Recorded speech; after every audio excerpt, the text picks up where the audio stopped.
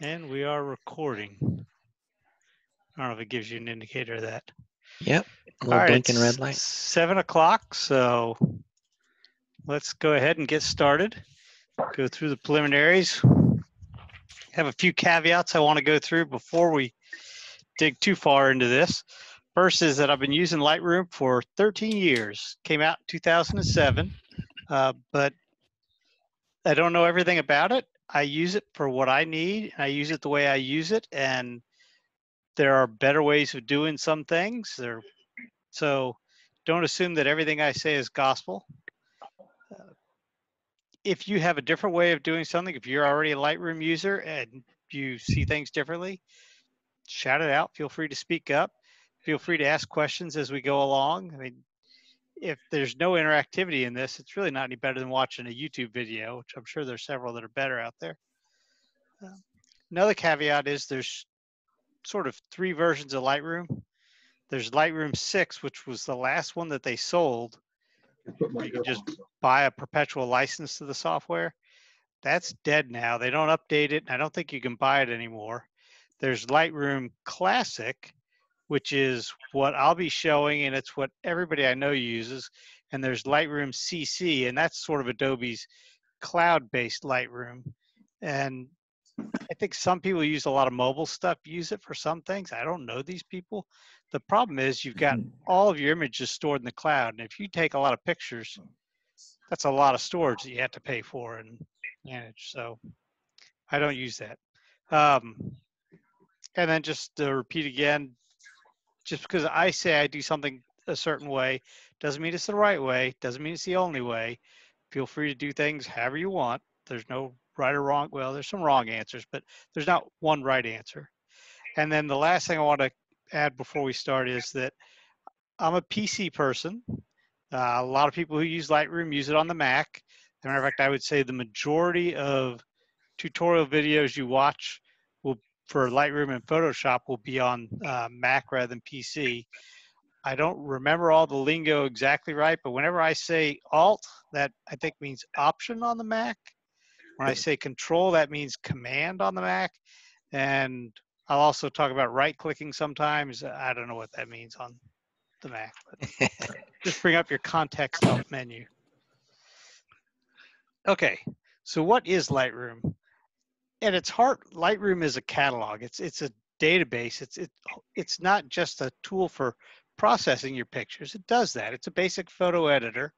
It's not nearly as powerful as Photoshop, but it's a tool to store all your pictures, to organize them, to be able to quickly find them, be able to quickly go through them, and be able to process them. When it first came out, I would say about 20% of the pictures I took, I still had to go into Photoshop to do something. Lightroom has improved enough to where, aside from printing, which I prefer to do in Photoshop, but a lot of people prefer to do in Lightroom, I only go into Photoshop now when I'm trying to do something like compositing pictures or doing something very unusual. So I don't use Photoshop nearly as much as I used to. Uh, Aside from the catalog aspect of it, the database aspect of it, and the photo editing, Lightroom also lets you print pictures. It lets you plot them on a map. It lets you create books and slideshows and websites. I do almost none of those things in Lightroom, so I'm really not going to talk that much about them. The heart of it is the cataloging part, which is what we're going to cover tonight, the library module. And if anybody wants to come back next week, we'll cover the editing or develop module where you can actually change your pictures. You can't buy Lightroom anymore. You can subscribe to it. Adobe has a subscription package. I believe it's $120 a year. They like to say $10 a month, but if you pay for it by month, it's more expensive than that. It's $120 a year, and that covers Photoshop and Lightroom. So it's a good deal if you use it a lot, and it's a bad deal if you don't. Okay, so let's talk about just kind of how this is organized. You've got several different panes on the screen. This section on the right side, let me minimize you guys, is a pane. This is a pane. When I say a pane, I can drag and resize it. I can hide it and make it appear. And I've got a pane down at the bottom. Then I've got all this stuff in the middle. With a second monitor, you can move this stuff in the middle off to another monitor and work it that way. It's a little more efficient, but Lightroom kind of grew out of in the single monitor days, and it seems to be still designed more with single monitors in mind. The first pane I want to talk about is this left-hand pane. I'm going to call that the organizing pane. Let's ignore the navigator for a minute because it doesn't really fit in with the rest of the stuff on the pane. But you've got catalogs, folders, collections, and publishing services. And a catalog, it's a bit of a misnomer. All of your pictures in Lightroom are inside of one catalog. That's your database. In my catalog, I've got 286,868 pictures. You can have multiple catalogs. You can go up here and you can open up a different catalog, you create catalogs. People start to think that they should have multiple catalogs for maybe, I don't know, their vacation pictures go in one catalog. Don't do that. Just put all your pictures in one catalog. You got everything there, and you have other ways of organizing things. The only reason you would want to use multiple catalogs is if you really need to keep things physically separate for a good logical reason. You never go between the two. So the only cases I could think of were maybe a professional photographer wants to keep their personal catalog separate from their work catalog, or maybe you've got stuff that's just super sensitive that you want to keep in a special catalog just so that it doesn't appear in your other catalog. If you've got super sensitive pictures like that, I don't want to know what they are, but that's your business. But within the catalog, it gives you these ways of kind of looking at things, and we'll go through these. Well, let's just go through them now. One is you can see all of your pictures. You can see all of your synced photographs, and I don't know what that means. I think it means all of the pictures you have that are synced with their cloud service, particularly if you're using Lightroom Classic and Lightroom CC. I don't use that. You've got a quick collection, and that's just an easy way. As you're going through pictures, you see this little dot on the picture?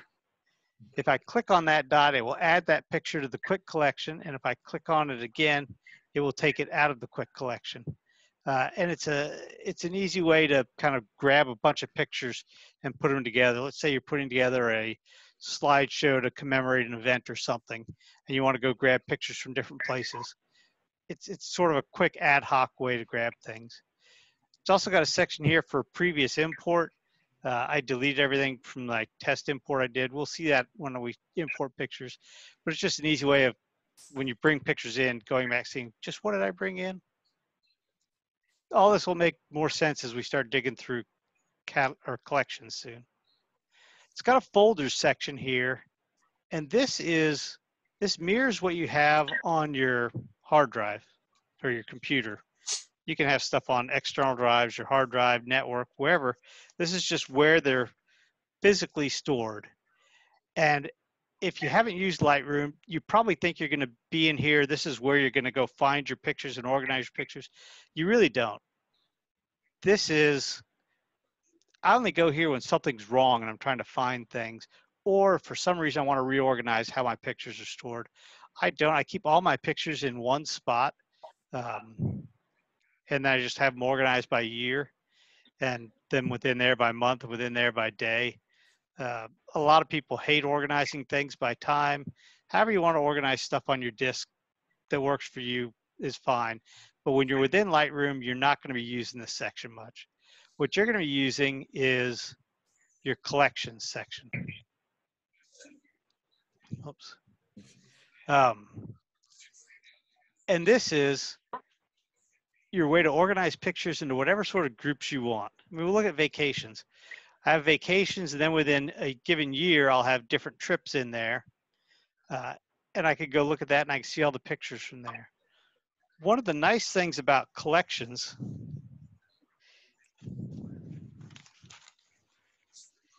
is that a picture can appear in multiple collections. So I can have collections here of my vacations, but then I can also have collections here of my prints. And some of these nature prints, for example, are pictures that I took on vacations. So this picture would appear in my Canada vacation collection. I can right click on it, say go to collections. Okay, I'm wrong, it doesn't. Oh, it's because I made a separate virtual copy. And I'll explain those in a minute. but you can have individual pictures that appear in lots of different collections. So you don't, it's not like a folder where the file's got to be in one place and only one place, or you have to make a separate copy of the file. You can have one picture, not copies of it, but one picture appear in multiple places. You can also have these higher level things like vacation, 1993. These aren't collections. It's only these things down here that are collections. And these other things are called collection sets. So when you want to go add a new collection set, you just come here and you tell it, I want to add a collection set, and then you tell it what information you want, where you want it to go. And that kind of builds out this structure, this framework for you. Once again, everybody's got different ways of organizing things. Mine's not very good, but it works for me. It's how I find things. Whatever works for you for your structure, knock yourself out. You've got, in addition to collections, you also have smart collections.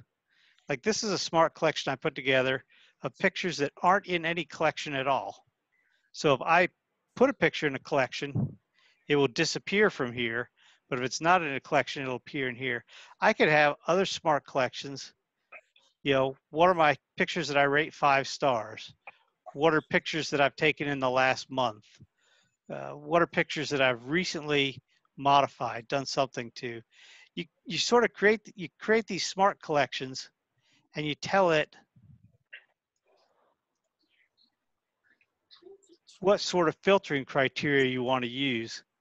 Do I want pictures taken with a particular camera or a set of cameras or in a particular state or, whatever sort of criteria you want. It's just an easy way to have collections that automatically get pictures added to them. Can I ask you a question? Sure. You said pictures that were in that smart collection, if you put them in some other collection, they'll disappear. Can you explain why that is? Well, that's just this one collection. This one is called Not in a Collection. Right. And it's set to filter to, there wasn't an easy way to filter to things that aren't in a collection, but I says, okay, give me any collection that doesn't contain any letter or number, which I suppose if I created a collection just named ampersand, $, or something, and put pictures in there, they wouldn't appear in here. But for every real collection I have, this will have every picture that I don't have. And I put this together as a way to go through and make sure that I get every picture into an appropriate collection. Obviously, I still have 22,000 to go, so I'm not done with that yet. Okay, another question. Okay. Why use a smart collection rather than a regular collection? I guess, can you explain the difference between those two?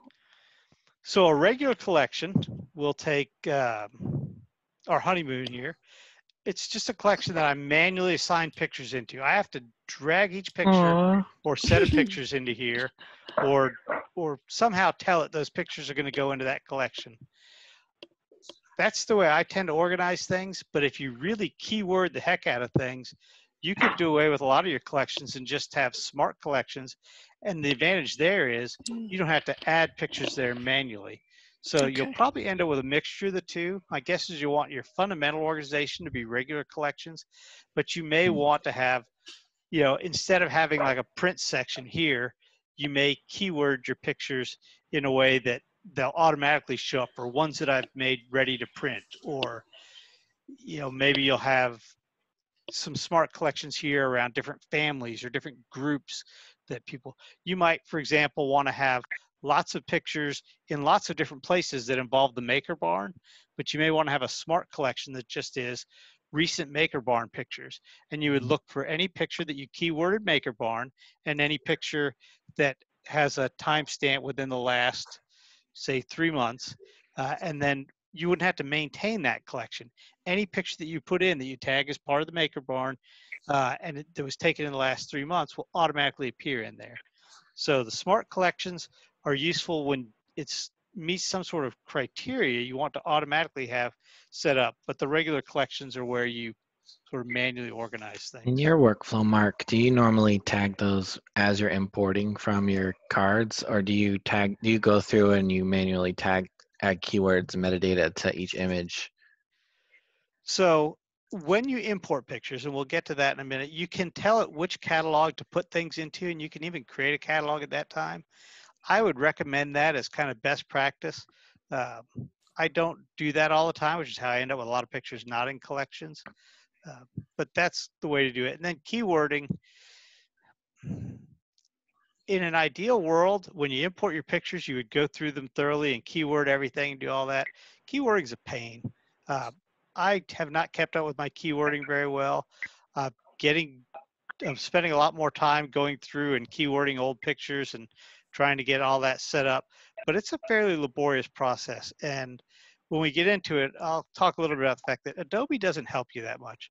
You know, if I drop pictures into Google Photos, and I come back the next day, it has automatically figured out everything about that picture. It knows that that's a tent in the picture and that's a bike in the picture. And okay, it would have no clue what that thing behind Kathy is, but that's a paddle. I could keyword that manually in Google Photos.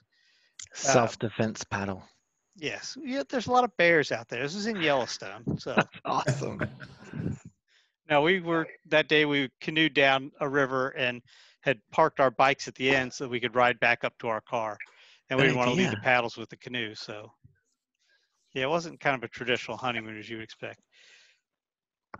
But doing all your keywording when you put your pictures in is a fantastic thing to do. And I completely say you should do it. And if you do that, you either take far fewer pictures than I do, or you're a better person than I am. So Probably less pictures than you. could be a little of both. The last thing you have on here is published services. And these kind of have their own collections. And these are ways that you get pictures to different services. I use SmugMug to host my pictures. So I use this one a lot. I still have the Facebook one in here, but it doesn't work anymore. Facebook blocked that. I don't use Flickr, but it's a built-in one. I don't use Adobe Stock, it's built in. I got a third-party one for Instagram.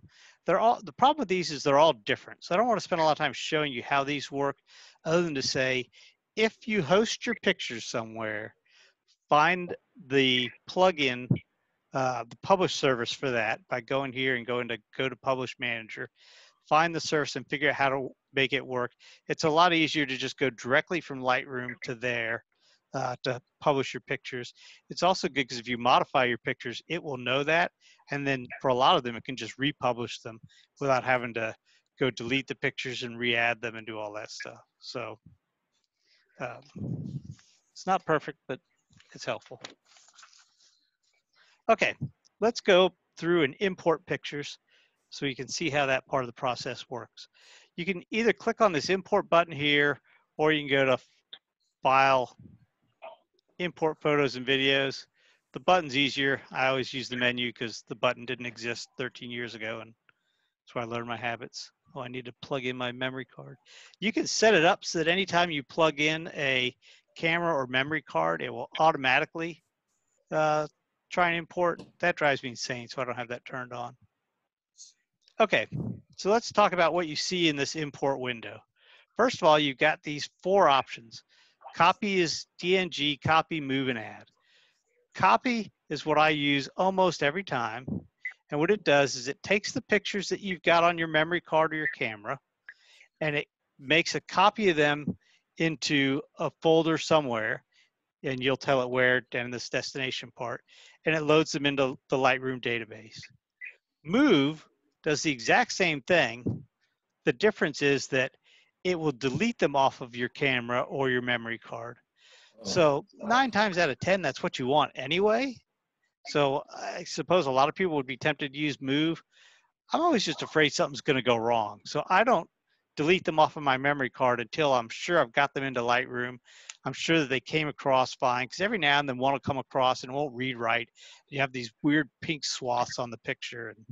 And it's just, to me, I like to copy them on there and then go delete them later. It does the same thing. Add is a weird beast. Add is a case where you already have them on your computer and you already have them where you want them to be, but they're not in Lightroom. In that case, Lightroom will add them to the catalog, but it won't actually move the file. Just leave the file where it is.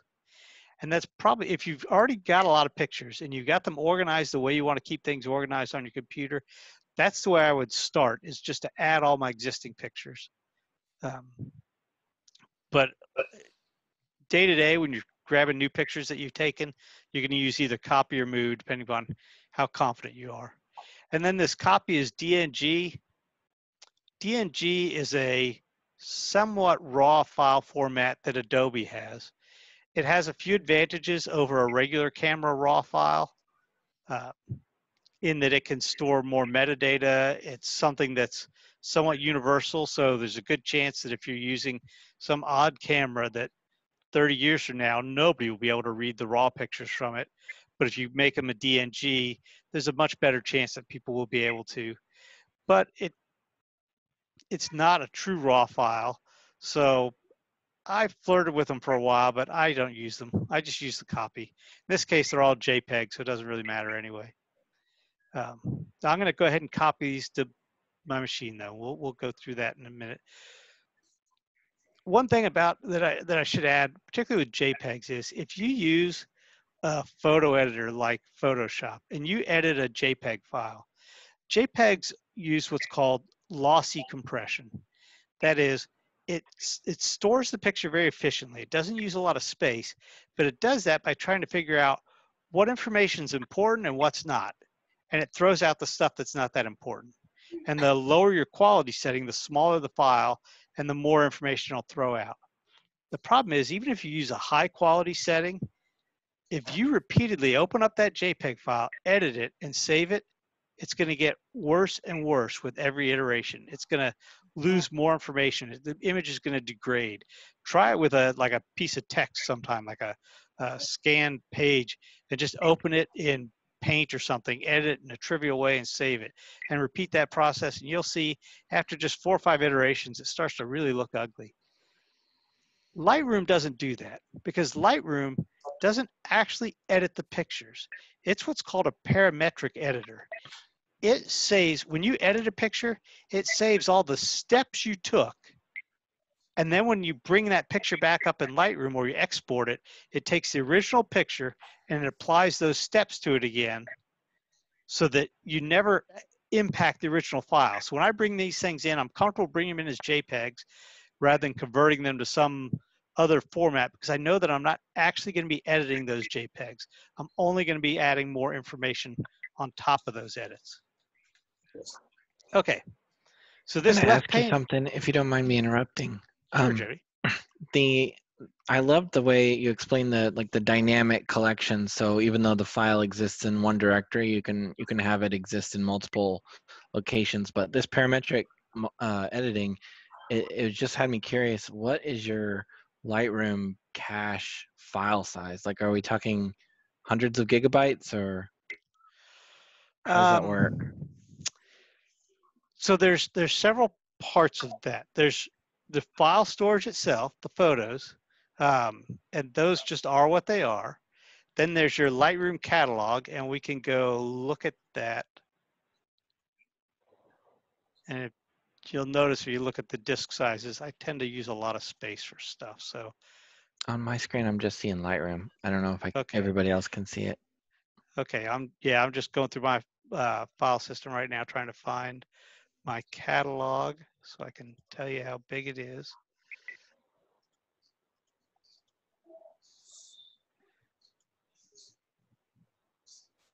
Okay, not including backups of the catalog. For 300, almost 300,000 pictures, I've used 7 gigabytes in Lightroom. Wow. So Okay. not much. The editing space doesn't take up much space. The pictures, on the other hand, are somewhere around 10 terabytes. A lot of that's video, though. That's another caveat I should add is Lightroom works with video files, sort of.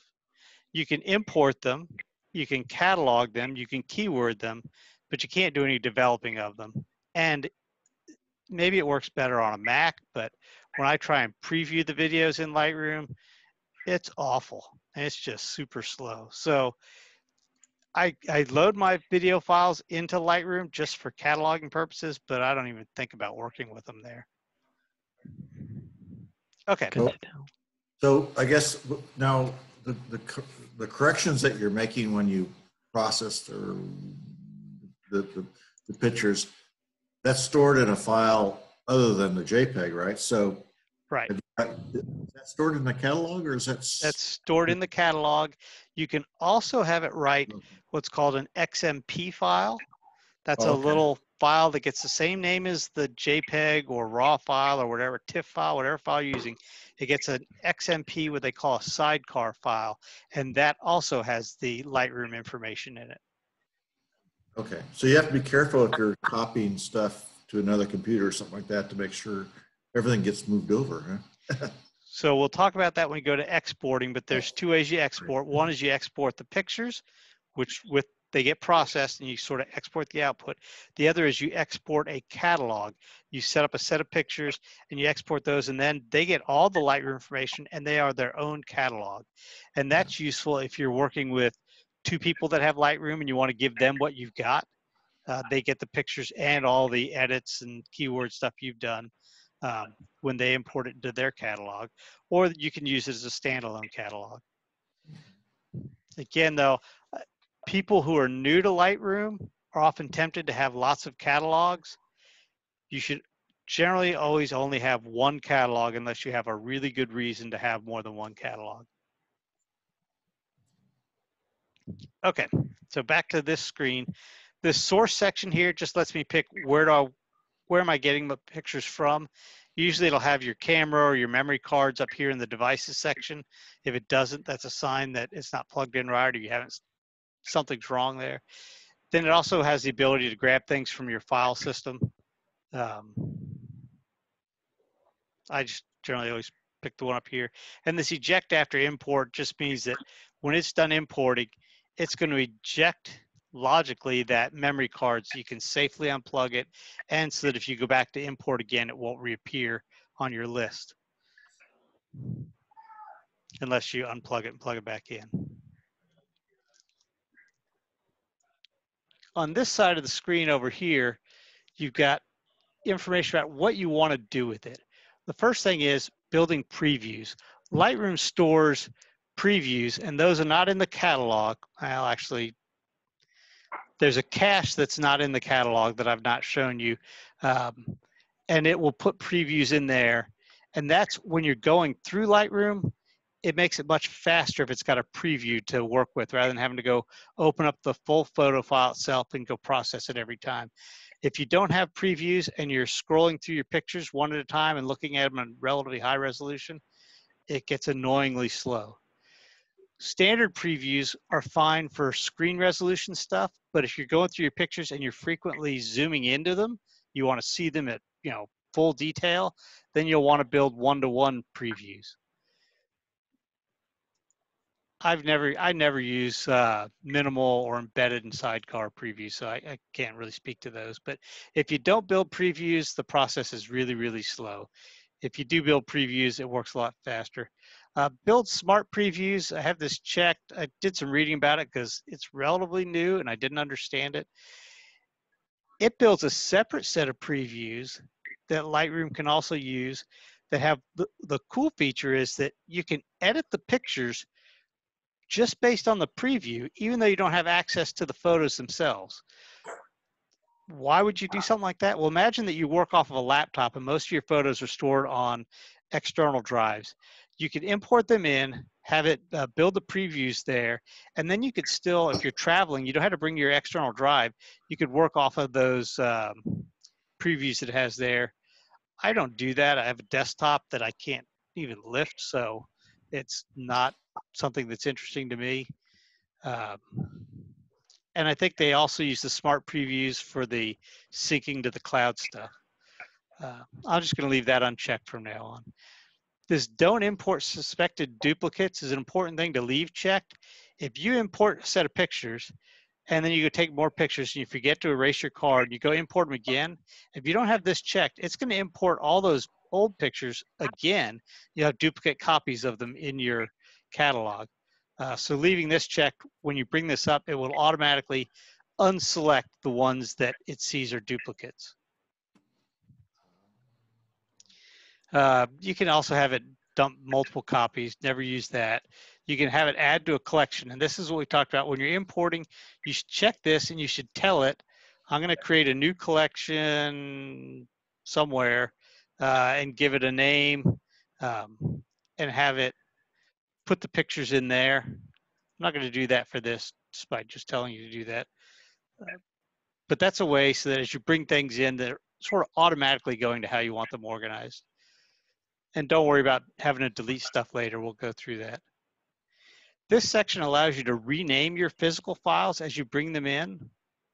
You may have some process where you always like to have your files named based on the date and based on whatever else. It's got some rules for that, some templates. I never use this. I just bring things in as they're named on the camera. I have each of my cameras has a different prefix, so I don't have to worry about different cameras colliding when I bring things in. Because very often Kathy and I will go out and shoot with 2 different cameras, and then when I import everything, I'll import it all into Lightroom. So if you do multiple cameras, that could be a way of having files not collide.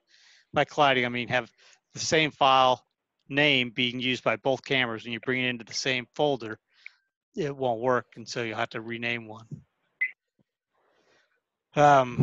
These are things you can have it automatically do when you're importing. So you could have like a special processing preset, and we'll get into presets a little bit more when we go into the develop module.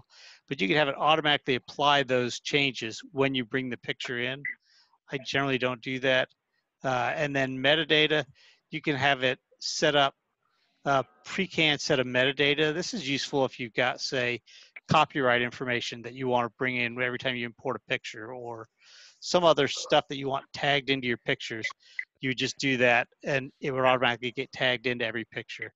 You most often see that when people want their copyright slapped on their pictures when they bring them in.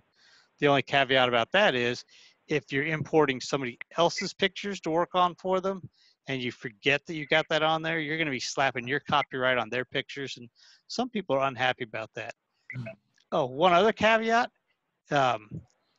Every now and then I would send pictures to people and they would go get them printed at the store, and the store would refuse to print them unless they had my permission. And they all thought it was because the pictures looked professional.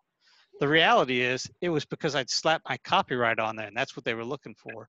So if you want your friends to think your pictures look really professional, you're going to print them, stick a copyright on there. If you don't want the hassle of having to send them signed forms, then take it off. And you can also do that when you export. You can have it not put that on there when you export. Okay, and this last part here is the destination. This is where the picture is going to go on your computer. It most of the time remembers where you told it you wanted your pictures to go, but when you give it a new memory card or a new camera, it forgets and it decides to put them wherever it wants, which for me is the wrong place, which is a pain. So it's good to do a quick check to make sure they're going to the right place. And you have different ways you can organize them. You can just tell it to drop it all into one folder. I have, whoops, clicked on the wrong thing. I have mine set to automatically go in based on date. So every time I import pictures, it creates a folder for the year, a folder for the month, and a folder for the day, and it puts everything in there. And that sounds like it'd be a nightmare, and it kind of is when you're going out into Explorer or Finder and you're looking through all those folders, but I never or almost never do that. I do everything through Lightroom, and so I don't care how they're stored on the disk that much, other than this system makes sure that I don't ever have too many pictures in one folder, because that can sometimes bog down the operating system. And there are times when we will shoot 3,000 pictures in a day if we're doing a photo shoot or an outing or something. Not 3,000 good pictures, but 3,000 pictures. So, and this main pane here just shows you these are the pictures that I'm going to import, and I've got all the typical abilities to select and unselect, or I can unselect and then hold shift and click. I guess I can't.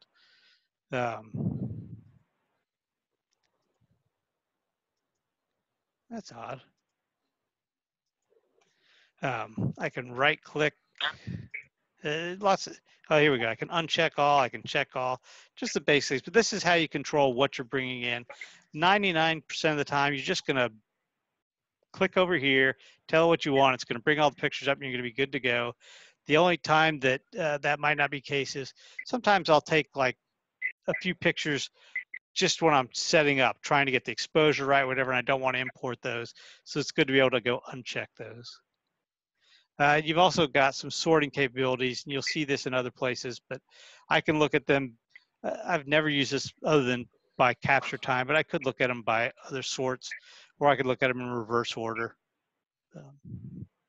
And on all these sorts of screens where you see a grid of pictures, you've got the ability to adjust the size of the pictures in there, which can be handy, not so much on this screen, but when we get to the library screen.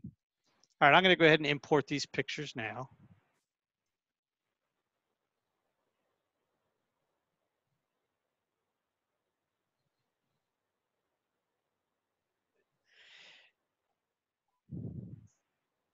And now when I look at my catalog section up here, you can see I have a previous import collection. And that's the pictures that just came in. If I do another import, these will all disappear from this collection and they'll just be in my all photographs. They're still in my all photographs. If I go there, I can see these pictures. But I can easily see just the ones I imported here. Some other things that it's done, well, we'll go through that in time. I'm trying to jump ahead of myself. Okay, so we got these pictures in here, and now I want to talk about this main pane here, this central section of my library. What you're seeing right now is the grid view, and that allows me to see lots of pictures. I can make them small, which is more interesting if I have a lot of pictures. I can make them very large. And I use different settings of this for different things. If I'm trying to go and find a particular picture, a lot of times I'll make it small so I can see more pictures at once. If I'm trying to go through my pictures and see which ones I want to keep, I'll do my first pass here with the thumbnails relatively large, and I can just easily get the ones where I cut off somebody's head or I was way out of focus. It's just easy to go through and pick those and get rid of those. Oops. If I've got the pictures relatively large, I can see more that way. But obviously, the larger you have it, the fewer pictures you can see on the screen at once. These are the different views that I have, though. That's the grid view, and that little G in parentheses afterwards says that G is a shortcut key that will take you to that view. And with anything Lightroom or Photoshop, you really want to learn your shortcut keys. They'll save you a lot of time. The loop view shows me a single picture at a time. And that's just, you know, it is what it is. It's easy to see one picture. I can zoom in by clicking. I've got the little hand. I can drag pictures around. This compare view, I don't have a good pair of photos to compare, but if I have two versions of the same photo, they've been processed differently, or I took like 3 shots in rapid succession and I'm trying to see which one I want, the compare view allows me to see the pictures and look at them simultaneously. Now, when these are different pictures, it's not very useful, but if you can imagine these being two nearly identical pictures, it allows me to, like, let's say it's a group picture. I kind of quickly go through and see which picture do most people have their eyes open and things like that. I'll be honest, I never use it. Survey view I use, that let's say you have like 5 pictures, or in this case 6 pictures, and you're trying to choose the one you want. So it's 6 pictures of roughly the same thing. You select them all down here in your film strip, and then you go to your survey view, and you could just X out the ones that aren't the ones that you want. And it keeps rearranging and making the pictures as large as possible until you finally get to what you want, which is, of course, the pizza. And then the last view here is the face view. And this is where it's done facial recognition. It hasn't done a very good job of it here. But it has tried to figure out who these people, where do you have faces in the picture? And based on other pictures that you have cataloged, who are these people? And here you can come through and you can say, okay, yes, that's Dante, and that's Eric. That is not Daughter Hillborn, that's Eric. It's not Peter Pope, that's Eric. And that's Kathy. But it didn't see a face in this picture. And so it didn't do the facial recognition on it. I can come here and I can draw a face. And then I can give it a name. The plus side is it allows you to get that facial recognition in there. The downside is if you only have a few pictures of that person and you've done this, it's going to make it harder for it to recognize that person in the future unless they're wearing a gas mask or whatever's causing it not to recognize it. It will also recognize a lot of random things that are faces that it thinks are faces that aren't. That's amusing. It will confuse certain people. You see it most often amongst relatives, but not always. Sometimes it's just two total strangers that it thinks are similar. Okay, I mentioned the navigator earlier. We've got this navigator pane up here, and that's really useful when I'm in the loop view and I'm zoomed in. Let's go to a one-to-one. This navigator shows me what part of the picture is being shown, and it allows me to move this around so that I can look at different parts of the picture there. Alternatively, I can just use the hand and move the picture. And the smooth scrolling works best if you have a good video card, but it works reasonably well with almost anything. You have these other options up here on the navigator pane for how you want to size your picture. Fit will scale the picture so the entire picture fits into the window. Fill will scale the picture so that the width of the picture fits into the window, but not necessarily the top or bottom of it. One-to-one will zoom in so that every pixel in the image is the equivalent of 1 pixel on your screen. And then you have the ability to zoom different levels. Typically, I'll do like a 2-to-1 when I want to get in closer than the pixel level. And I do this when I'm in the editing module. And we'll probably run into some cases of that later. Some of these like 11, I have no idea why anybody would ever want that, but typically you're just going to use fit. I use fit and 1-to-1 almost all the time, and then occasionally 2-to-1 or 3-to-1. Okay, so that is the main library window. Let's talk about the toolbar down here. So on the toolbar, it changes based on what view I'm on. But the main things you'll see on here are this spray can, which allows me to set up a keyword. Let's see. I'm just going to create a test keyword here, and then I can put that keyword on whatever pictures I want. It's a quick way to keyword. You can also spray other settings on there. I use it for keywords occasionally. I've never used it for anything else, but it can be done. I've got my ability to sort. Again, almost all the time I have it sorted to capture time, but every now and then I'll want to sort it by added order or something if I have a camera that, you know, the date was set to 8 years ago or 10 years from now or something, and I'm trying to find where did that picture go. And then I think I've used this once where you could go look at, okay, let me see things in order of when I've edited them. Maybe you're working through a collection, you're doing edits on them, and now you're trying to figure out, okay, which ones haven't I edited? So let's sort it by edit time. I don't know. Don't use that. You've got the ability to flag your pictures, and we'll talk about that very soon, and set ratings for them. We already talked about the thumbnail thing. Okay, these flags, these stars, and these color things over here, they're called attributes. You set those on a picture. If this is a picture that I want to keep, I might flag it as a pic. And this is the way I use this. This is the way it was intended to be used. But these are settings you can put on pictures to mean whatever you want. If you want to only flag pictures that have flags in them, knock yourself out. But the general intent is, as I'm going through a bunch of pictures that I took, I'm going to click on pick for the ones that I want, or hit the P key. I'm going to click on reject or hit the X key for the pictures that I don't want. And what I do to make it even more efficient is you can set filters. And I'm going to filter here. I can filter to show me picked pictures, pictures that haven't been flagged one way or the other yet, and rejected pictures. Right now I've got them all set, but let's turn off everything except for the unfiltered pictures. Now what I can do is I can go through here and I can say, yeah, I want to keep that picture. No, I don't want that picture. Yes, I want that picture.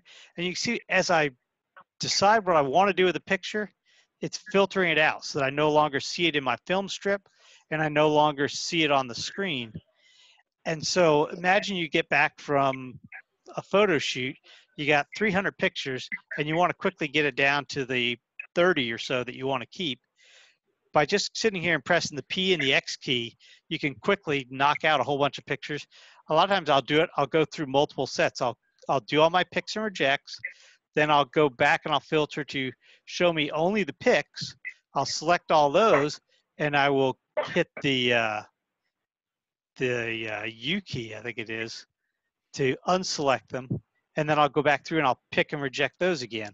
You know, it's just iterations to quickly get to just the pictures that you want. In this case, I'm going to show us everything. Stars are similar, except that stars, you tell it kind of how much you like that picture. The idea is, you know, you might have your 1-star pictures or marginal, all up to your 5-star pictures. Those are the ones you're most proud of. Again, you can use it for however you want. A lot of times what I'll do a photo shoot for a family. I'll go through and reject the pictures that are so bad I don't want them to see them. I'll take all the rest of the pictures and I'll upload them for them to look at. They'll send me back the ones that they liked, and I'll put 1 star for each of those. Then I'll go through and I'll edit those pictures, and I'll take the new versions and I'll put 2 stars for those. And that allows me to keep track of what were my sort of original ones they liked, and then what are the ones that I've improved and don't like. But however you want to use it, the way it works is you just click on 1 star, or you press the numbers 1, 2, 3, 4, 5. We pick whatever star rating you want on there. This, of course, is a 5-star picture. This is a 2-star picture. That's a 3-star picture. So now I can go to my grid view and I can say, show me only pictures that have at least 1 star. Okay, show me only pictures that have at least 2 stars, 3 stars, 4 stars, 5 stars. I can't say show me all the 1-star pictures. That's kind of an odd limitation. It's only that many stars or greater. It's a relatively useful tool. Like I said, the main things I use it for are keeping track of sort of unprocessed and processed pictures. And then also I'll put like 4 or 5 stars on pictures that I like a lot so I can find them easier later. And later I'll wonder why I gave this one 5 stars, but. Okay, let me clear my filters.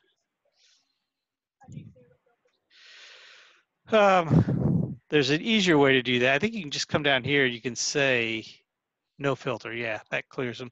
There's another way to do that that I'll show you in a minute. That's what I use, although that's quicker. I just forget to do that.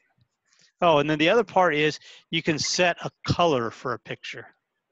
So I'm going to set this one to green and this one to red. Why would you set colors?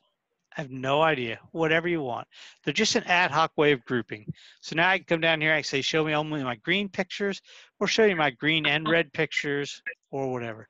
So some things I've used it for in the past, I want to go through and delete a bunch of pictures. So I go through and I highlight them all as red, and then I go look at those and I make sure, okay, those are the ones that I want, then I set them to reject and I delete them that way. I've done green for pictures I want to put into a slideshow, for example, or things that it's just whatever it is that you want to use to kind of call out those pictures, have some special meaning. Keep in mind, you also have your keywords you can use, and you have your ability to put things in collections. So if you're relying on colors a lot, I question why. Okay, we talked a little bit about the filtering here. This is the ability to filter based on flagging. This is the ability to filter based on whether you've edited the picture or not. This is the ability to filter based on stars. This is the ability to filter based on colors. And these are some pre-built sets of filters.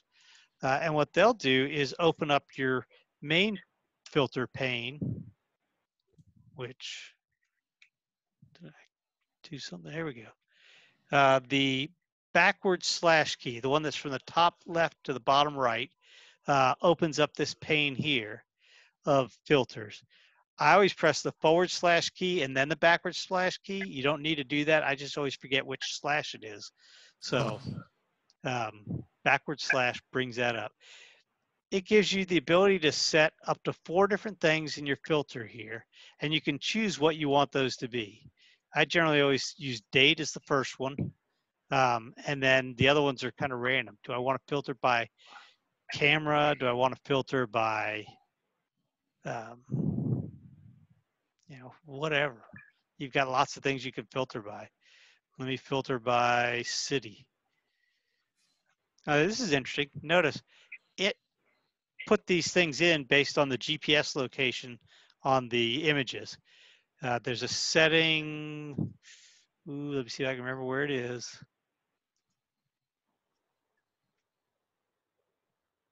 Yes, under Edit Catalog Settings, there's a checkbox for look up city, state, and country of GPS coordinates to provide address suggestions. If you have that checked, when you import pictures that have GPS information, which is mostly just either very new SLRs or cell phone cameras, it will automatically figure out what city to apply to that. So anyway, I can come here and I can say, I only want, this will be more useful if I do the all photos collection. I only want pictures from, okay, it's probably trying to figure everything out right now. I can go pick a particular month, April, let's do January of 2010. These are the pictures I had then. I've never owned a Rebel XSI, so I don't know what these are or whose these are. Somebody gave us those. I can filter things like this. I use this in a lot of different weird ways. It also gives you counts. And so an example of a weird way to use this is to filter by lens. Let's take the 24 to 105 and then filter by focal length. And I can look and see, okay, with that zoom lens, 35 of my pictures were taken at as full wide open, and not very many were taken at full zoom. So that tells me, at least for that shoot, I was constrained more on the wide side than the long side. And then I tend to use, so if you're trying to figure out, do I really need a longer lens? Well, how often are you shooting at the maximum zoom? You can look and actually look at the data and see. Okay, so that's filtering by filtering by metadata. You have other choices here. You can filter by text. So I can filter based on text in all these different things. Usually I set it to keywords. And if I want to filter by butterfly, for example, it will bring back all the pictures from 2010 that have butterflies in them. Or I can just get rid of the other filters and say, bring back all butterfly pictures. Again, it wasn't smart enough to know these are butterflies. I had to tell each of these was a butterfly. So don't get too excited about the keywording unless you're willing to commit a lot of time to it. So that's the text searching.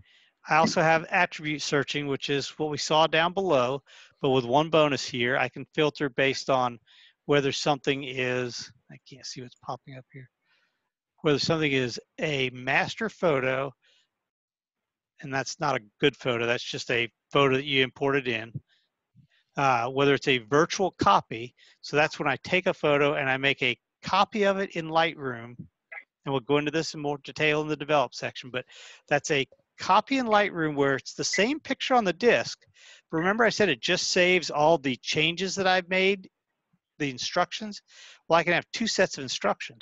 So I might process a picture up one way in color and process it another way in black and white and have two different copies of it. One's virtual, another. Where I use this all the time is virtual copies. I'll create different aspect ratios. So if I've got a picture and I want to be able to print it as an 8x10 or as a 5x7 or an 11x14, those are all different crops of the same picture. And so I'll create a separate virtual copy for each of the different crops. And this allows you to filter to just those virtual crop copies. And then the other one here is the filter to videos. For me, 9 times out of 10, I'm doing this to filter out videos, but you can filter them in. So those are your attributes. The metadata, again, was the ones where you pick what you want to filter on, and then you pick those. And then none is the other way to just reset, get rid of all your filters, and go back to nothing but photographs. Okay, so that covers filtering. Now let's talk about the film strip down at the bottom, because this gets used all the time. It goes through all of your modules, and this shows you all the pictures that you have active. In this case, it's all photos, but let's go back to the previous import. This now shows me all the pictures in my previous import, or whatever catalog I have selected.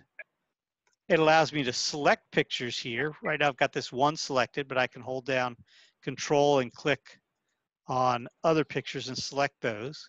You notice they select in this pane as well. It tells me how many pictures I have. And if I filter out some pictures, it tells me I have, it remembers your filter settings sometimes too in awkward ways. Okay, now I've filtered to only show my unselected and my flagged, I'm sorry, my unflagged and my flagged, but not my rejects. So it has filtered out one picture, so I only have 6 of the 7. And of those, I have 3 selected. So you have 3 numbers here. One is how many pictures are showing on the film strip. The next is how many pictures are in the catalog that I'm looking at. And then the next one is how many of those pictures that are showing are selected.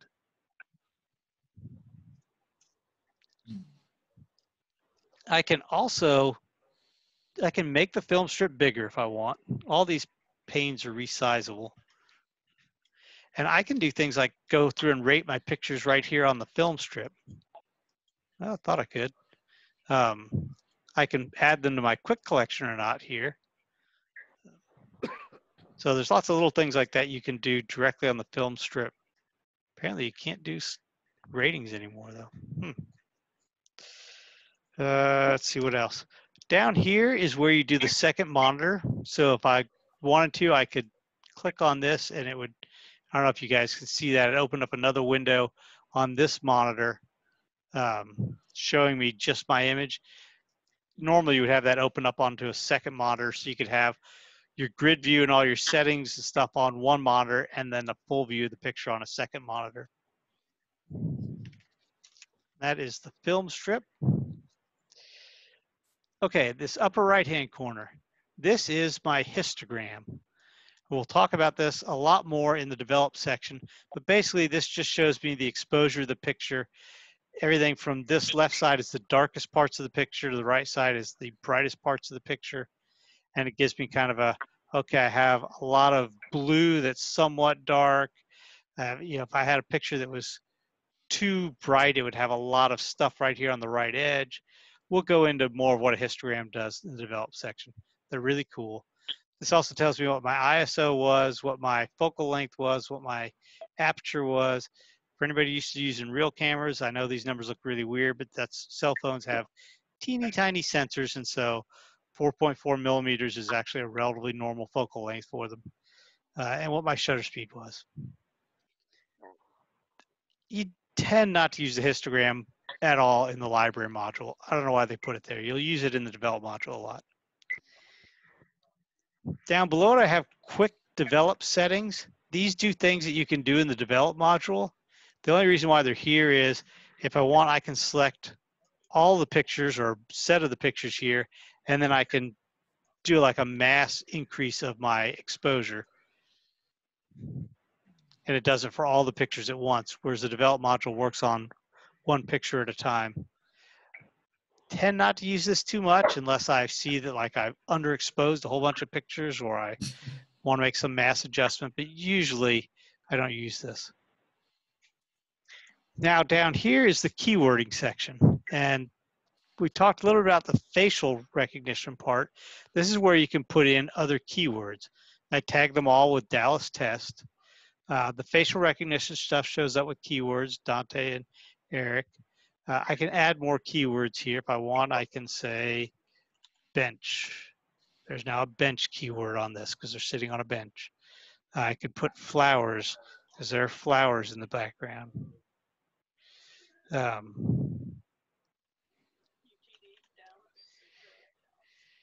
Yeah, I've got flowers in hierarchies, which is why that shows up funny like that. I've got flowers in different ways, so we'll get into that in a minute. But this is where I can type in keywords. It has automatic suggestions for keywords. It doesn't do the suggestions based on what it sees in the image. It does the suggestions based on what keywords have I used recently, what keywords do you tend to use with the other keywords that you've put in here. So like flowers, okay, there are a lot of flowers keywords in Bouchard Gardens, so it suggested that. It's not very smart. It's disappointing that they don't have better AI to automatically tell you what things it sees in there. My guess is you would have to have it be cloud-based for that to work well, though, or use a lot of bandwidth. So, but these make it easy. If I wanted to tag Kathy in this picture, I could just click on it, and it would add her name in there. It's confusing because she's not in that picture. And don't do like people do on Facebook and tag people who aren't in the picture because you want them to see it or something. Just tag what's in your actual picture. You can do that on Facebook. I'm not editorializing about that. It's just it makes no sense in the context of Lightroom. And then these are keyword sets that you can use. They're so limited in use. I've never used them, but they allow you to just create sort of a 3x3 grid of extra keywords that you can use so that, I don't know, let's use the Maker Barn as an example. If there's 9 pieces of equipment that appear in a lot of pictures and you want to easily keyword them, you could have Maker Barn equipment as a set, which you would define by coming here and going to edit set. And then you can put in those pieces of equipment and easily tag them by clicking on here. Once you have everything keyworded, you have this section here that's your keyword list.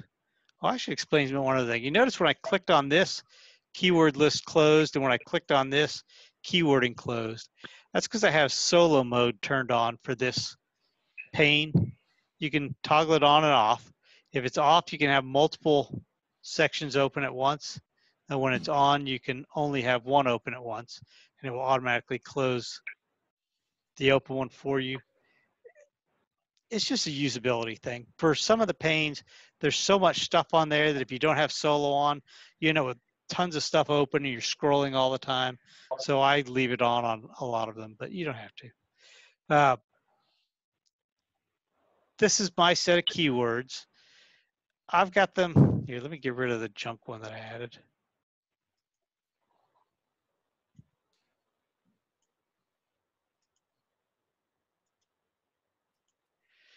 This is how I have them organized. It automatically creates a people one for you when you start tagging people, but it'll just drop them in directly under people. And I find it gets unwieldy to have too many people in one spot. Like, let's look at animals. You're starting to get, well, nah, better idea. Let's go look at coworkers. It's a lot of people all in one thing. Imagine if I had everybody in there, you'd be scrolling forever. And even there, I've got like whole families grouped together. So when you're keywording, it will drop everything into this keyword list at the top level. You can just come through here and click on add and add another keyword, or I'll just right click on places and say, let's see, create keyword tag inside people. People I don't like. and you could create a set under there. And then you can start to add, you could drag, let's say, I don't like the Wicked Witch. I could drag that keyword under there, and now it's in there. These hierarchies are useful for more than just that, though. When I stick something, let's use a butterfly as an example. If I tag a keyword as a blue morpho, if I tag a picture as having a blue morpho in it, it's automatically going to get the keyword blue morpho. I mean, it's got the keyword blue morpho, but it's automatically going to also get things that inherit from that. So a blue morpho is a butterfly. It'll automatically get that. A butterfly is an insect, so it'll automatically get that. And an insect is an animal, so it'll automatically get that. Why? Because I have this hierarchy I built where I said, okay, animal's my top level one, insects below that, butterflies below that, and blue morphos below that.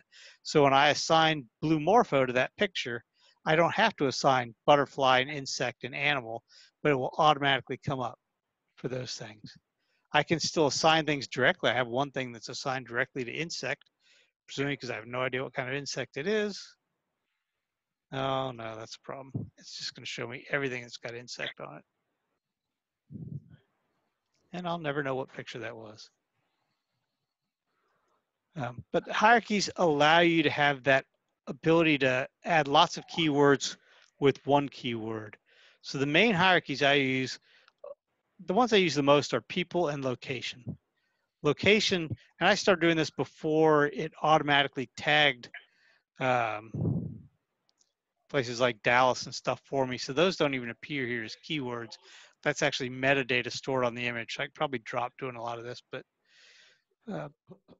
it's just a way to start tagging things that if I want to tag something at our elementary school, it automatically gets the fact that it's in the woodlands, and automatically gets the fact that it's in Texas and the United States. If I ever want to search on what are the pictures I have for some higher level thing, I get that for free.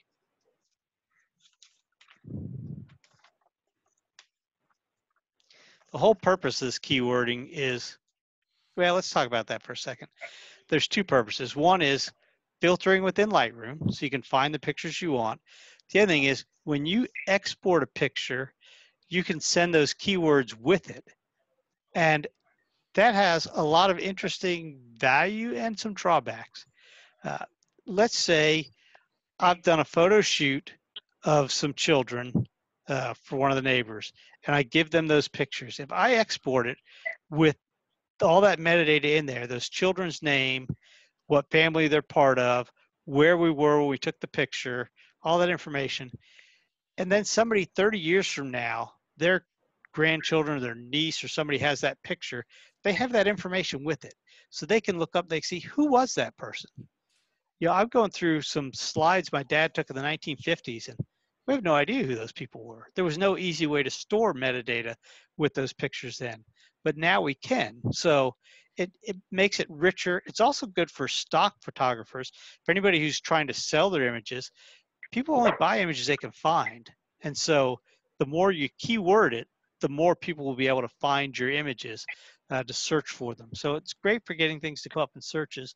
The caveat is their privacy issues. I mean, going back to that example of the picture that I gave my neighbor with their children's names in it, I don't know that they want their children's names in that picture. They may want to post that anonymously somewhere on some social media website that they've got their names not associated with. They just got a generic avatar or something. They post that picture out there. Somebody downloads that picture. Well, now they know where they live. They know who their children are in the picture. You know, there's information like that that they may not even be aware is in the picture. So, and I don't know what Adobe does with it. Adobe may never look at my metadata at all. They may be gathering up all the facial recognition data and sending it off to Bulgaria or something. I don't know. So, you know, keywords, pros and cons. I think they're extremely useful for my stuff, I want the keywords in there a lot more than I put in there, so that people can understand the context of those pictures in the future. But you do have to be sensitive, particularly with other people and particularly with other people's children, around potential privacy concerns that they may have.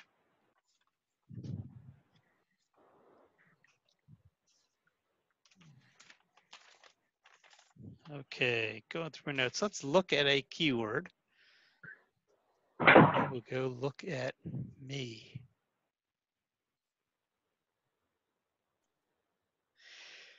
For a keyword, I've got a keyword name. I've also got synonyms. So if I had a nickname like that damn Barbieri that I wanted to appear on pictures, I could put that in there. So, that could be useful if, like, my mother, her name is Sandra Barbieri, but she goes by Sandy. So I could have both of those in there to make it easy to search either way. It's not just nicknames for people. You could have things that get called multiple things. Like, well, if you want to keyword something as a picture, having a picture in the picture, you could put a synonym for picture as photo or photograph, or both of them. You could put a comma separated list. You could say syn 1, syn 2. They'll all go in there as separate synonyms. You can control whether that keyword is exported. So for example, the location keyword, it does not get exported because it doesn't really add any value to anybody for somebody to know that, oh, that picture has a location. It's only when you get down to meaningful things that you want part of the picture that you would have included on export. Export containing keywords, that's what controls where the hierarchy above that is included. So in this one, when it gets exported, it has my name, it has immediate family tagged in there, it has family tagged in there, it has people tagged in there. All right, that's probably not that useful, but in other circumstances, like the butterfly, having the containing keywords exported with it is useful. This way, if somebody's going through my JPEGs later without Lightroom and they're trying to find, does he have any pictures of insects? Those will come up. Export synonyms is exactly what you think it is. Does it include the synonyms? And then, is this a person, is a checkbox. They added that relatively recently when they did the facial recognition. I don't know what it does. I think it automatically gets added when you do facial recognition, and it automatically assigns it to anything that goes under people. But I don't know any real functionality they have with it. The weird thing about include on export, but it also has export synonyms. They took this out for a little while. You couldn't export synonyms if you didn't export the keyword itself, but they added that back in. I was one of the rabble rousers for that because I had a friend who keywords all of the kids on her soccer team's names in her pictures in Lightroom. But again, for privacy reasons, she didn't want to put those names out in the pictures. But she had as a synonym on there their team number, their player number on their team, and their team name.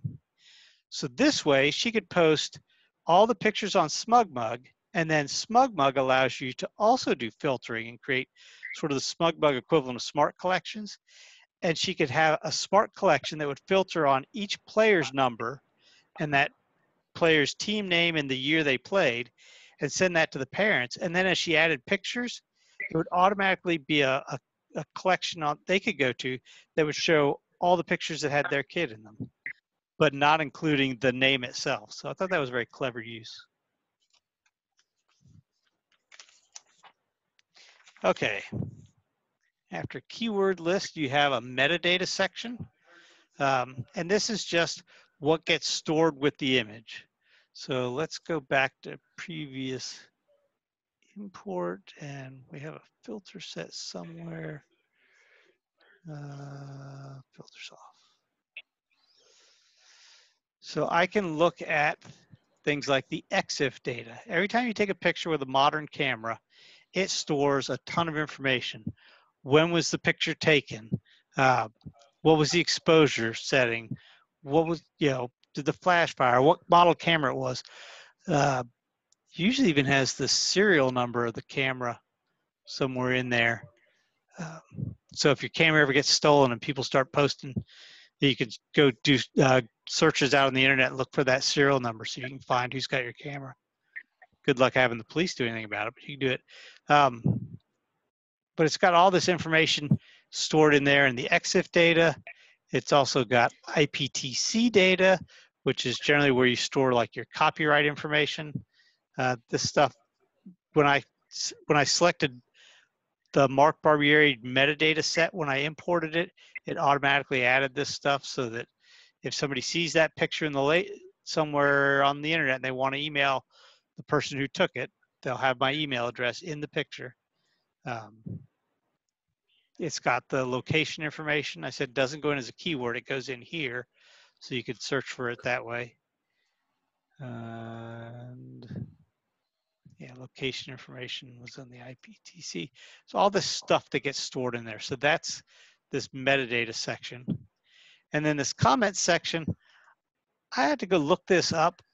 I've never used this, but I think for some publishing services, if I'm looking at a picture, say on SmugMug, because it allows you to put comments on pictures, I can put comments here, and then when I upload them, those comments go up with the picture. I don't know where the round trips, whether it brings the comments back down with it, if other people comment on your picture. I have no idea, but so I've never used that. Don't know anything about it. Okay, so that is getting pictures in, looking at pictures, doing all that. Let's talk now about getting pictures out. And there's a few ways to do that. You've got export, export with previous, export with preset, which I've never used. I say that, but I've got a user preset in there. Huh, maybe I did. And export as catalog. Export is what I do when I'm not directly publishing. This is when I'm trying to get pictures onto my computer. And I can put them directly onto my computer. I have no idea what happens if you tell it you want to export to email. This is, I don't know if any of you guys remember, there used to be these disc things called CDs and DVDs.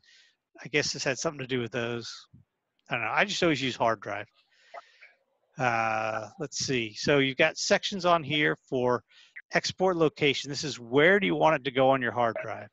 You can tell it to go to a specific folder, directly to your desktop, whatever. Right now, it just remembers where you set the last ones to. Right now, it's set to go to my desktop. I can say, okay, create a subfolder under there called Butterfly. It'll go there. Add to this catalog. That's a little bit circular, but when it exports the pictures out to a location, it will then automatically add that location and those pictures back into Lightroom. So you have extra copies of your pictures. I've never done that. Can't think of a use case, but somebody must have one. And then this existing files is, if you already have files there with the same name, what do I do when there's a collision? You can just overwrite, you can skip them. I always just leave it as ask what to do so that then it'll give me the option. Renaming, you can set some renaming rules. So you automatically rename all of your files as they're exported. Looks like the last time I did it, I had it set to append the year, month, day, hour, minute, second, and then a dash, then the file name. I don't use that very often, but if you want to rename your files when they get exported, there's your place to do it. Never used the video section, never used it to export video. File settings, this is where you tell what kind of file you want to export it as. 99 times out of 100, you can export as a JPEG, because if you're using a PSD or a TIFF or something, you're probably working within Lightroom and Photoshop. If you're gonna edit something in Photoshop, you edit it by right-clicking on the image and saying edit in Photoshop. You don't export it somewhere and then go open it up in Photoshop. That's just too much trouble. Color space, well, we could talk a lot about color spaces. If you're gonna export as a JPEG to show on another computer or display or put it on the web, you want sRGB, otherwise it's likely not to be people are going to see a weird looking version of it. The colors will be wrong. If you're going to export it to print out, then you probably want to export it to Adobe RGB or ProPhoto RGB. And maybe we can talk about color spaces in the develop module, but it's kind of a funky topic. Quality is how, it won't actually make your picture a better picture, but it is just how much compression you use when you export your JPEG. If you make it lower quality, the file size will be smaller, but the picture will look more crummy. I've found 80 is a reasonable compromise. If your quality goes much higher than that, your file starts to get relatively large and you don't see much difference. And again, if you were round tripping, if you were opening up a JPEG, editing it, saving the JPEG, and then opening that up and editing it, saving it, yeah, you really want, well, you don't want to do that. And if you do, you want all the quality you can get. But Lightroom doesn't do that, so adjust for whatever quality settings you need. And then this limit file size, I almost never use that, but every now and then you got to upload a picture to a site, and you do that, and it says, whoa, that picture was 3.6 megabytes, and I'll only let you upload a picture that's 2.5 megabytes. You would come here and you would say, all right, change it to 2500. And this way, it overrides the quality setting. It says, okay, that's as big as I'll make the file. All right. Output sharpening. Every time you change the resolution of an image or change its format, you really want to sharpen it. And it's kind of a complex thing, but when you bring your pictures into Lightroom, behind the scenes, it automatically sharpens them for you. And if you print out of Lightroom, it automatically sharpens you for the print that you're making. But if you're exporting them, it doesn't know what your purpose is. And so here's where you tell it what your purpose is. Are you going to sharpen it to show on the screen, to print on matte paper, print on glossy paper? And it'll sharpen it different ways for different things. The one caveat I'll have on there is, oh, we forgot the image sizing section. If you're going to sharpen it, if you're going to export it at full resolution, so it's going to be a 32 megapixel image, and you sharpen for screen, that only makes sense for people who are going to look at the image on a 32 megapixel screen, which doesn't even exist. So I would only use screen if you're already resizing it to fit at the way you want it to display on somebody's screen. This image sizing section, this is where if you're exporting the picture and you've got a particular target in mind, you want to display this on a web page and you want the image to be 640 pixels by 480 pixels or something like that, you would go here and you would resize it to fit whatever dimensions you want. If you don't want it to resize, you want it to just send out the full size image, then just leave that unchecked, but don't sharpen for screen if you do that. And then metadata, I talked about, this is where you can do things like, I bet this is what the people checkbox does. You can remove all the people metadata if you want. You can remove the location information. And these are the two that are most privacy sensitive. If you're working with somebody else's pictures that were taken at their house or something, be careful before you export a picture with their names and their location on there, because they might not appreciate the fact that you came over and did that great new jewelry shoot of theirs, and they didn't know when they posted their jewelry anonymously on jewelers.com, it was going to tell people who they were and where they lived. And right keywords is the Lightroom hierarchy. I read up on this. I still don't know what it does. Don't do it. And then watermarks. Sometimes you see pictures with those really ugly watermarks written across them so that people can't steal your picture without having to Photoshop out your watermark. This is what allows you to do that. I've never done it, but knock yourself out if you want to. And then this last section is you could have it automatically open up a window and explore or do something like that whenever it's done exporting. So those are the main things you do when you export. It remembers what you did the last time, so you don't have to sit here and go through and take setting after setting after setting. You find that you mostly do the same stuff over and over. And as a matter of fact, that's what the next export option is. Export with previous doesn't ask you any questions. It just exports with whatever the settings were the last time you did an export. Export with preset, never used it other than maybe when I did that Google Photos one. Don't know what it does. Export as catalog, we talked about that earlier. You've done all this editing in Lightroom, but you want to give somebody the original unedited pictures plus all the information on your edits, plus all your keywords and all that other stuff. Or you want to save that off somewhere. You make that setting, you export it as a catalog, and then somebody can open that in Lightroom and have all that information. And then the last way to get pictures out are these publishing services. And I don't want to spend time on that because everybody's got different ways to publish. And they're all, the rules are all different for how these things work. But yeah, just a quick look for SmugMugs. They do things based on galleries. And yeah, I can fill out sort of the things that SmugMug needs for its exports. But if I were to export to, if Facebook still supported that, that looks like it doesn't even come up anymore. Oh well, it would ask totally different questions and have things totally separate ways.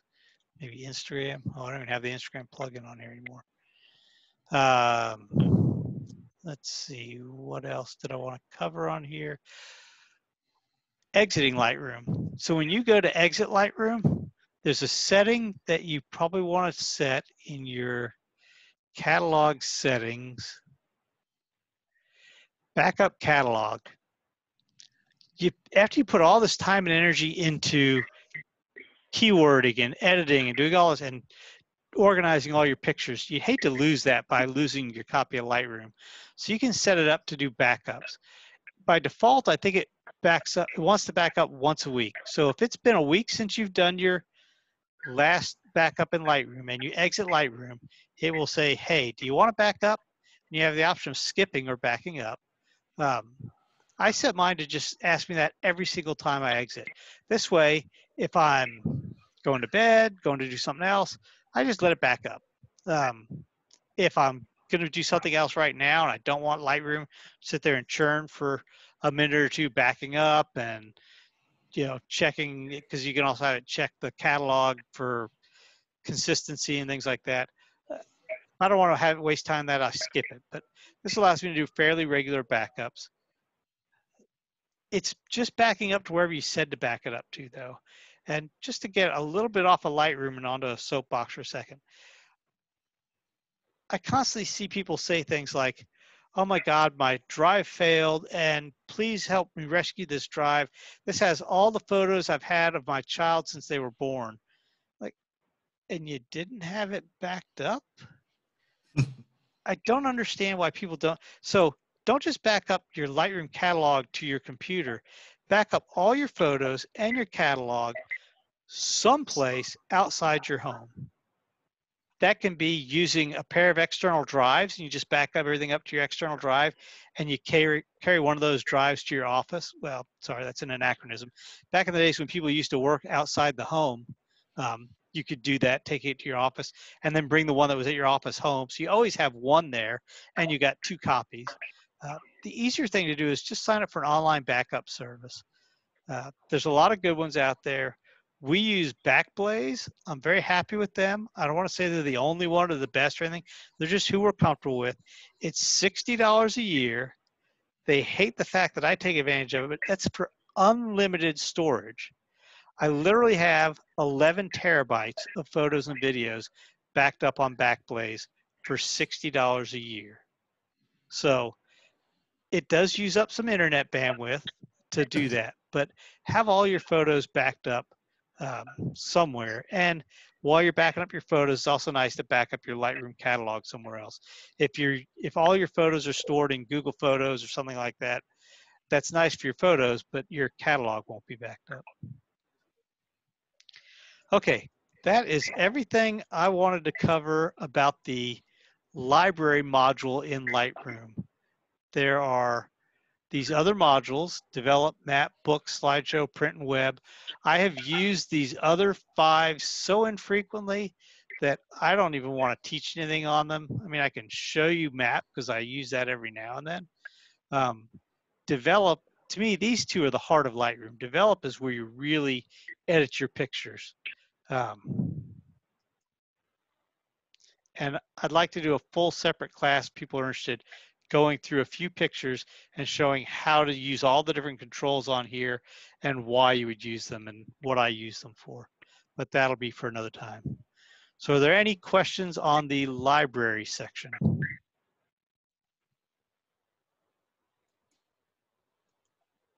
Is there any interest in doing a develop session? Yep. Okay. I think that'd be great. I'd like that.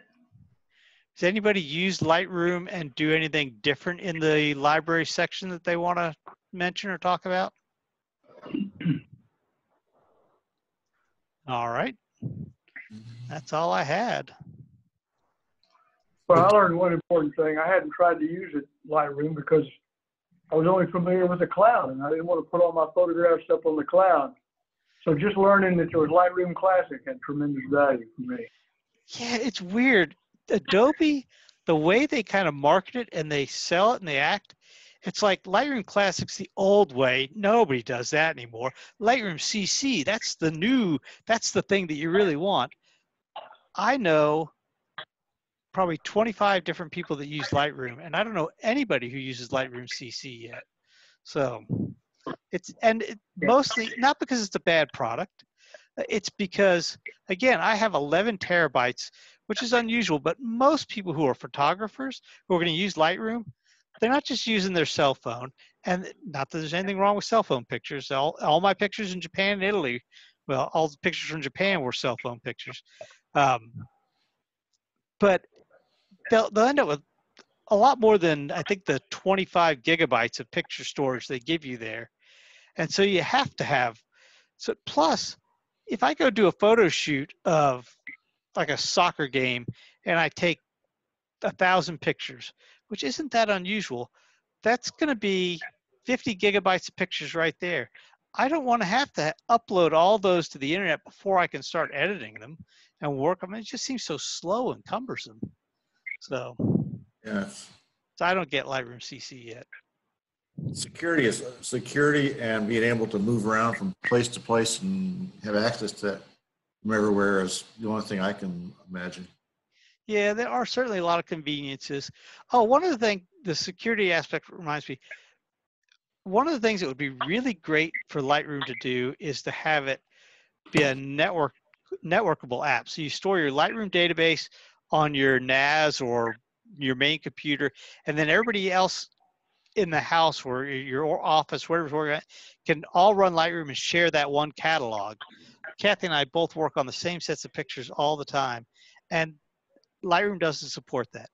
And you can kind of do it sometimes, but because it doesn't support it, you're running the risk of corrupting your catalog. So we don't do that.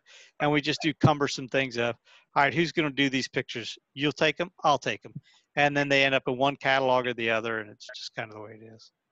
So I've been waiting for them to come out with a version that does that, but I've been waiting since 2007, and I don't think it's on their radar. So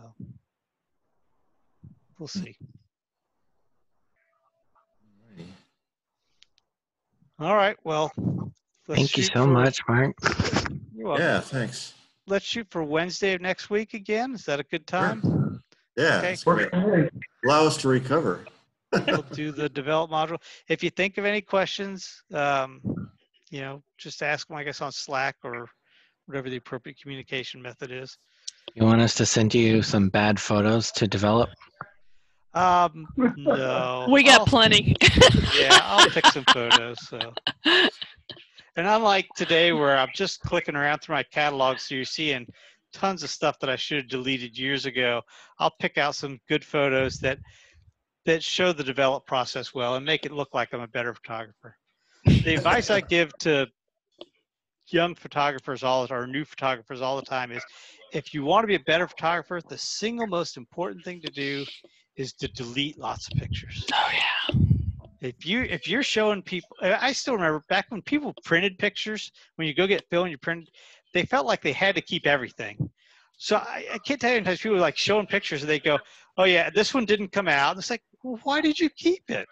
Now people take so many pictures, it's more intuitive that I can get rid of some of these, but you still, people will keep way too many pictures. If you're keeping more than 10% of your pictures, you're either a really good photographer or you're just not picky enough. And there are circumstances where, you know, let's say you're, I don't know, you're taking pictures of a kindergarten graduation or something.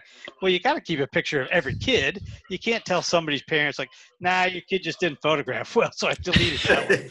But most stuff, delete a lot of your pictures. Keep the good ones, and then people will think you're a better photographer. So Pre-visualize. All right. Well, thank you all very much. Thank you. Till next week. All right. Bye, everyone. Thanks a lot. Thanks a lot, Mark. Hi.